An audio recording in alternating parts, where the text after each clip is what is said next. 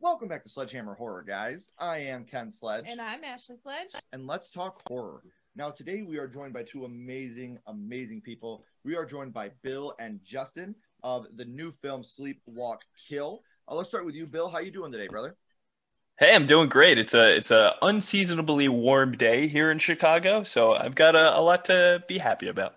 Yeah, here in Detroit too. I know. I'm like, I will take this because I don't want the cold weather. I hate it. Yeah, thanks, global warming. Yeah. So Bill is one of the lead actors of the film, and down here we have Justin Miller, who is the writer director of the film. Bill or Justin, how are you doing today? Great. You guys are taking me out for a little break from my 9 to 5, so I appreciate that. Thank you very much. Yeah. Nice. That's what we're known for taking people away from reality. Yeah, so we're yeah, exactly. I mean, I am staring right at it right now, but I appreciate it. There, right? Right. At least I'm not in there. Yeah, exactly. Yeah. So the good thing about this film, guys, is it is available now, and you guys can watch it by clicking the links down in the description. But before you do that, I also have all of Bill's and all of Justin's social media links right here in the description as well. So you can follow them to stay up to date on what happens with Sleep, Walk, Kill, but also to see what projects they have coming up. Because I promise you, this is not the only time you are going to hear their names. So, Bill, my first question is actually for you. How did you get it connected with the film? Well, I, like many people that are in the movie, was contacted because of the comedy that I was doing in Philly. I used to live back on the East Coast, and when this, I guess when Justin completed the script, he had Samantha Russell, who plays my ex-wife Addie in the movie. He kind of put it in her ear to like keep an eye out for somebody that might be good for the role of Edgar. And she came and saw me in a Fringe play that my friend Jack wrote, and I guess I did decent enough there that everybody thought like, oh, he could probably be in the movie. And right. And I'm really super grateful to Samantha for thinking of me that way, because it was such a good experience. Yeah, that's awesome. I love the fact that Samantha saw you on stage and was like, you know what? I could divorce that guy. I want to be his ex-wife. When I look at that guy, all I see is alimony. Let's make this happen. I mean, she pretty much knew right after that night, too. So right. She just knew it. Yeah. She knew it at first sight that she wanted to be your ex-wife. It was divorce at first sight, Bill. I owe her a lot, and I owe her some alimony too, I'm sure. Right, I'm sure. Justin, how about you? What was the inspiration that you had for this film? So I've always been really fascinated with like sleep and dreams, like even trying to like stay up for like multiple days. That's the opposite, but like lucid dreaming. Like I used to like read books on lucid dreaming and try to like, get myself, didn't really work because you would realize you were dreaming and then you would get so excited that you would wake up. You'd be like, I'm dreaming, and then be like I can do whatever I want, and then your eyes pop open and you're awake. But like really fascinated with that and, and horror, and this idea came to me and I just had to write it. So, yeah. Yeah, that's awesome. Well, what I love about this is it does have the horror elements to it, but I would liken this, and I'm not saying this because of the plot, but I'm saying there are definite similarities from what we were able to see between this and Shaun of the Dead. I feel like some of the camaraderie between our main characters is very Shaun of the Dead-esque, and absolutely. I mean that with the highest praise. Shaun of the Dead is my favorite horror comedy of all time, so that's not something I say lightly. But the camaraderie that you guys had, is that something that carried over onto set? Was this like one of those things where you guys were constantly laughing and having fun even between takes? Oh, totally. Oh my goodness. Pretty much. So like I was saying, pretty much it's like we couldn't even shoot most of the time because we were just having such a good time, So yeah, constantly, literally all the time. That makes it easier to film when you have friends and you can joke, and that's awesome.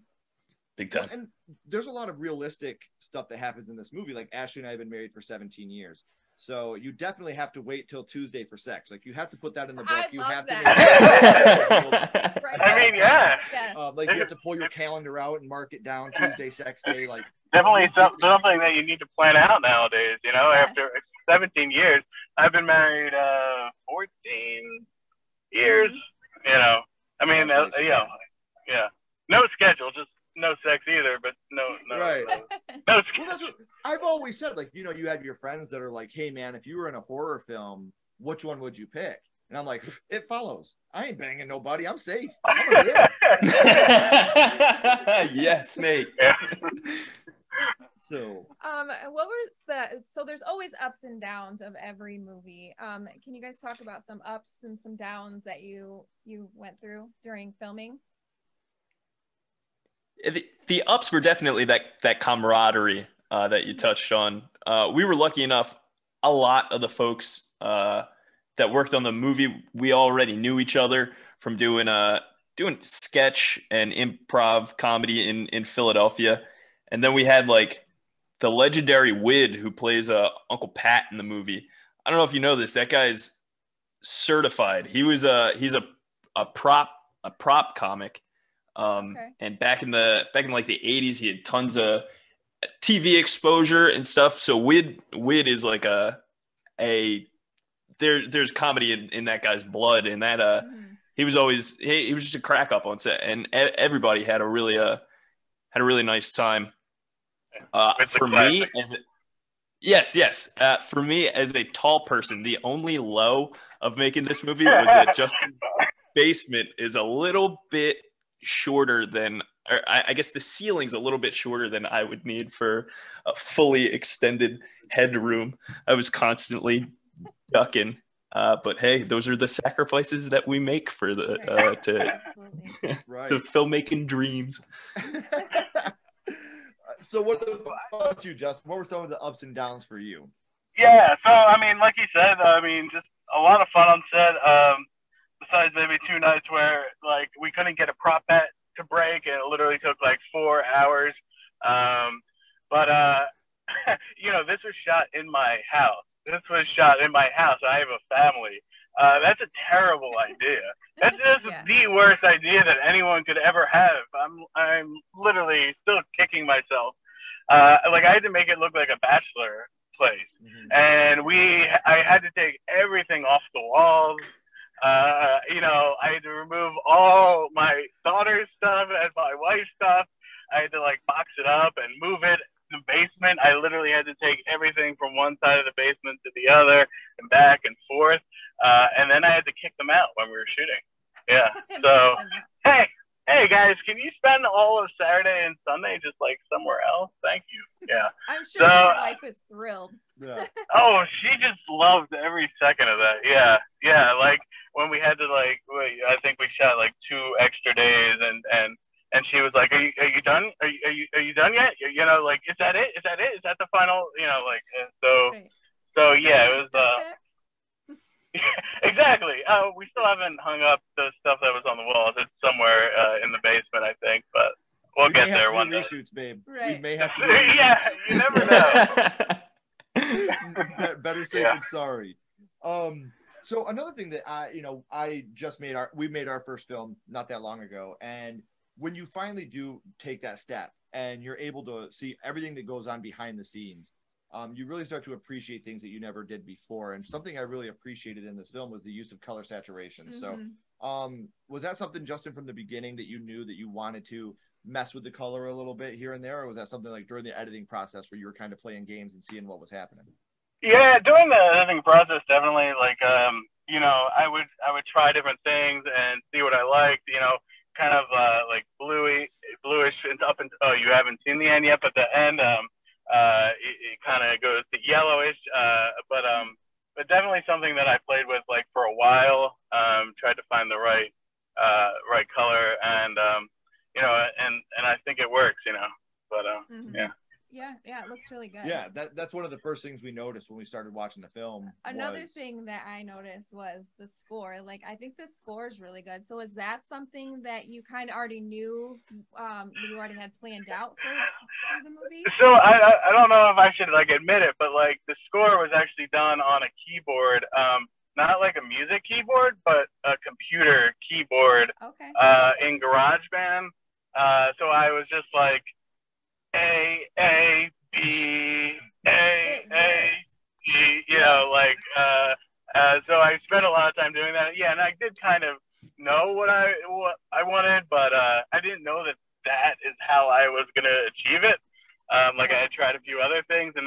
just worked for me watching the footage and playing around like that. So yeah. So before we get into the realization of what happened here, Bill, the day of filming, when you guys heard the noise, what was that day of filming like for you? Is that something that you guys really, because it looks like you're all outside, you know, is that something that you guys played through like a loudspeaker, or was that something where use your imagination and we'll do it in post?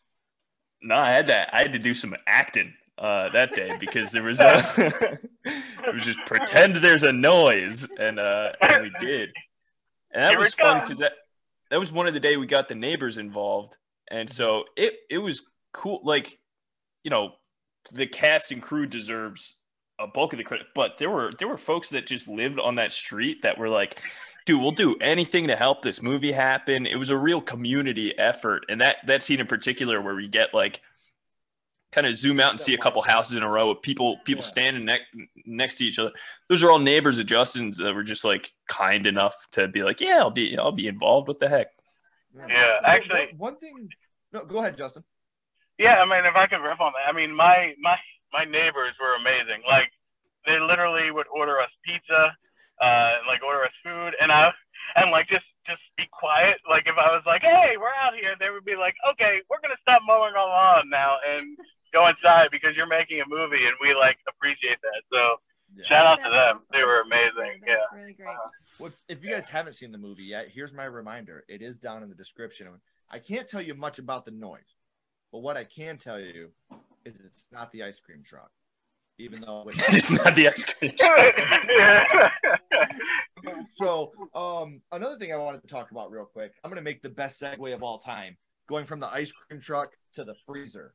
When we kind of get the lowdown on what's happening here, you have the best knockout scene of all time with the freezer. And there's actually a lot of physical, I don't want to say physical comedy in this, because this is really a heavy scene that's happening. Yeah. But it really is almost Ash Williams Evil Dead style slapsticky. And I mean that with the most respect, because that's something you couldn't pay me a higher compliment. I really, really appreciate hearing that, because I mean, Evil Dead 2 is the movie that made me be like, oh, okay, I guess that's what I'll do for the rest of my life if I can. And yeah, you're right. There was a lot of, especially as the movie progresses, Edgar gets beat up more and more. And I remember some nights getting home, being like, pro wrestlers can't be this bruised and swollen. It was not.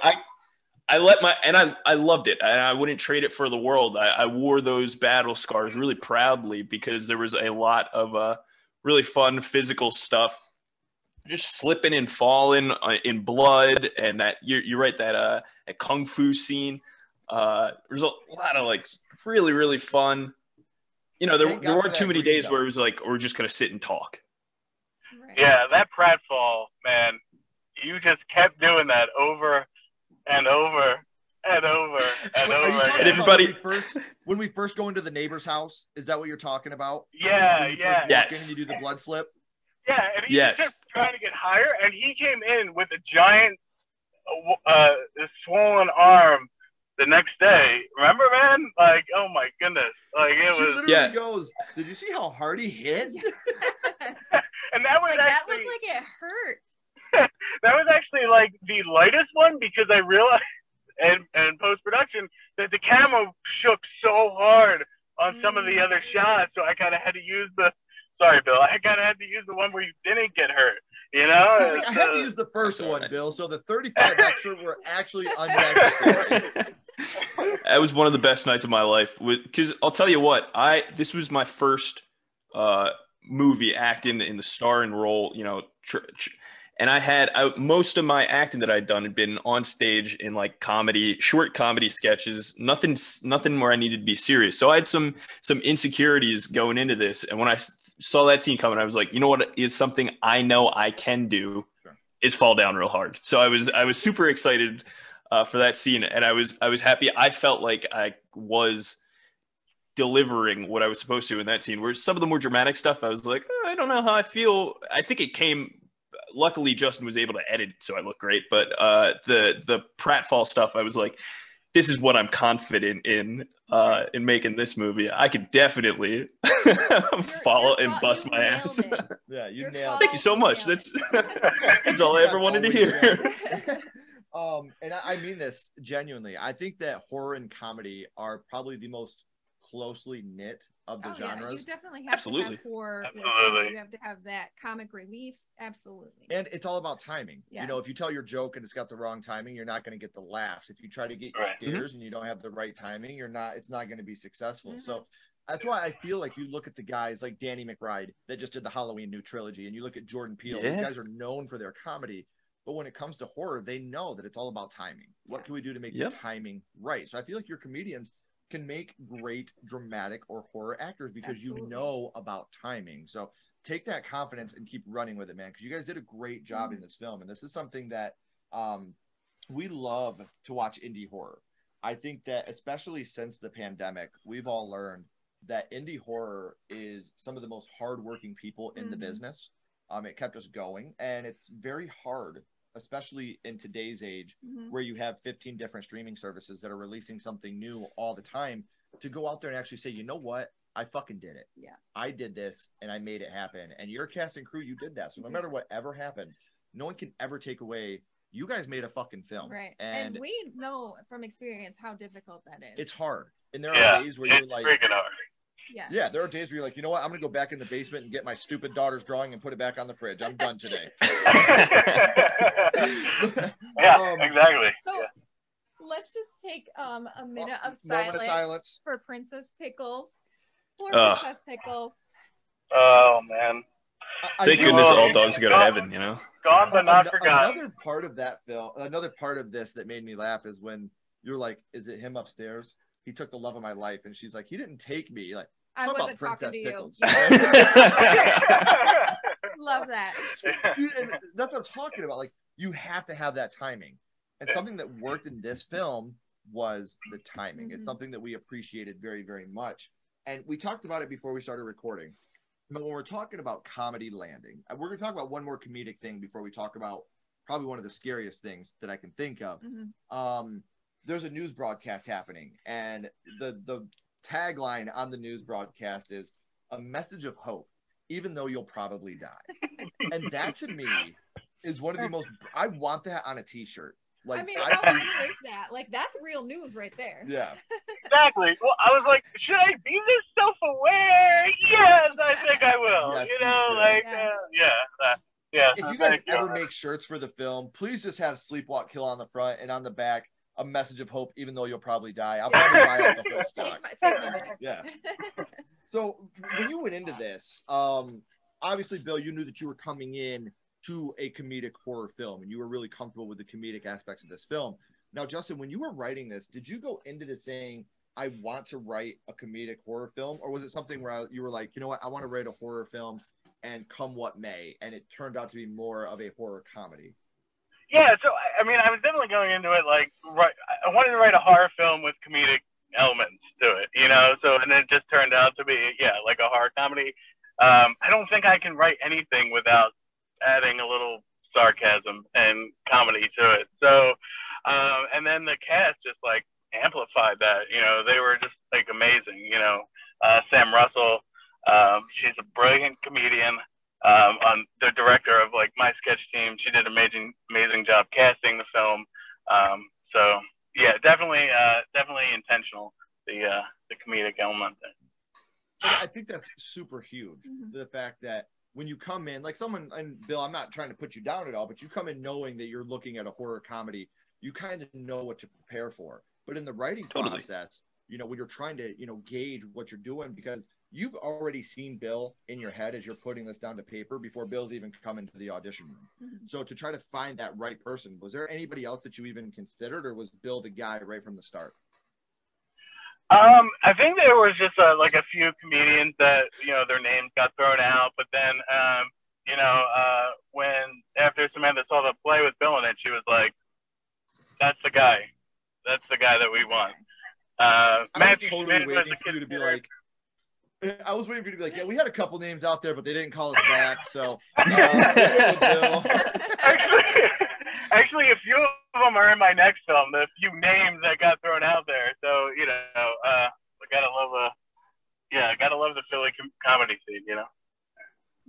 That's awesome. Did you guys film in Philadelphia? In right outside. Yeah, in Yardley. Yeah. Cool. Awesome. So I want to Yeah, talk like about all something those. that I think- Sorry. Go ahead. Go ahead. Oh, just like all those shots, like of the river and stuff. That is my backyard, pretty much. That's beautiful. So like we didn't even those are travel. beautiful shots. We just like walked to the field and set up a drone and then and got those shots. So Yeah, those shots were very beautiful. Yeah.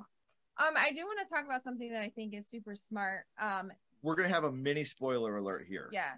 So Okay. I don't know how much this plays into the film, but this is just from what we were able to see. This is just a mini spoiler. We're not going to go too in depth about this out of respect for these guys and the hard work that them and the production and the crew put into the film. we want you to watch the full film. We want you to watch it to understand what we're saying, but this is something we're very curious about and we're very open people, so we would like to get the answer while we're on air. So I like the sleeping fetus.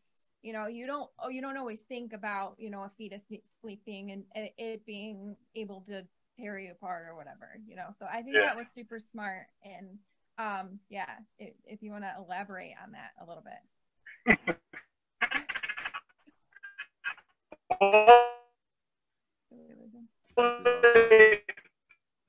They really sleep, you know. But what? Hello? Connectivity issue you're with you, back. Justin. Yeah, we lost you. Yeah, you're back now. Oh, I'm back. Awesome. So yeah, like I definitely know that a fetus could sleep because I, made sure that I did before I wrote it. But I just honestly thought it was ridiculous that like a little fetus is trying to kill the mother. I mean, it wasn't like I just thought that was really something that if any person sleeps becomes whatever a maniac, then that counts for infants as well. So yeah, Totally. And you, like I said, you have a brilliant way of snapping out of this scene that we were able to see. But like we always look at things through a realistic scope, even if it's a ginger doll coming to kill everybody, you always have to look at something through a realistic scope. And people get upset when even the grass is mowed in The Walking Dead. Yeah. People get upset about that. There's zombies everywhere. Totally. Someone's out there mowing the grass. What's going on? But I love in this movie, like how you have these moments that are like that, where some person doesn't think they're strong enough to be able to survive in this world with some of the things they've done. What would happen if a fetus inside falls asleep? And which we know happens. So and who else would think of that, Right. Yeah. I mean, you got to consider the world that that you're putting these characters in, right? So yeah, for sure. Absolutely. Yeah. And we've also learned that it's very hard when a person dies to close their eyes. Well, I felt so bad poking Ashley in her eyeballs. Yeah, but she did a great job. She was a real champ that night. Oh, and it was 40 degrees out, 30 degrees outside, and she was outside, and she was a real champ that night. Blue. Yeah. Totally. Exactly. No makeup, just cold. just natural. Yeah, exactly. Just a freezing cold. So another thing about this movie, we again, in the interest of being completely transparent, as Ashley and I are, we didn't get to finish the film, which is kind of a blessing because I have a big fucking mouth and I spoil everything. But I'm very excited to see how this film ends. We really want to finish it. I was very intrigued, and I really had fun with it. And you guys can start, middle, and finish the film by clicking the link down in the description. But you can also follow these gentlemen on their social media accounts. Like I said, so you can stay up to date on what they have coming up in the future. Justin already told us he's working on the next film with the people that weren't cool enough to get Bill's role. So there's other things out there. Bill's in Chicago now, man. So maybe I can give him a Skype role. Right. Well, see, if the people that are watching the next movie ever watch this, Bill would have taken your job if he was still there. I mean, I'm not gonna lie. If he wasn't in Chicago. Sorry, Matt. I'm totally joking, man. I'm very interested to see what you guys have coming up here in the future. And I know that things, especially in the beginning of the processes with NDAs and stuff like that, can be kind of tricky. But Bill, do you have anything coming up here in the near future that you can talk to us about that you're working on? Yeah, right now I'm just trying my best to get a sketch comedy team up off the ground here in Chicago. Having some success putting our own little independent shows on, trying to get maybe noticed by a theater that'd be kind enough to produce our sketch shows.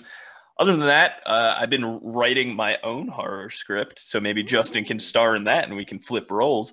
But I do owe him a lot because I learned that even though it's hard work to make a movie, it's possible. We did it. We put the work there. You know, we drove to Yardley, put the work in, and it's possible. And that really opened my eyes in a new way to be like, oh, maybe I don't have to sit around and wait for somebody to tell me now it's time for you to do this. So I'm trying to take that ball and run with it and write my own untitled as of yet slasher movie. Nice. Awesome, man. Yeah, I couldn't be in it, man. I don't have your charisma. Bill, if it starts with a guy coming down the stairs and a woman on the couch in her bra, I'm interested. Dude, let me tell you what. So I committed to being, somebody wanted me to be in a horror movie. I'm in. I'm good. Let's do it. Before I even read so then I open the PDF, or it might have been a printed copy. I forget. And I see the first page. I'm like, I'm gonna have a rough time showing this one to my mom.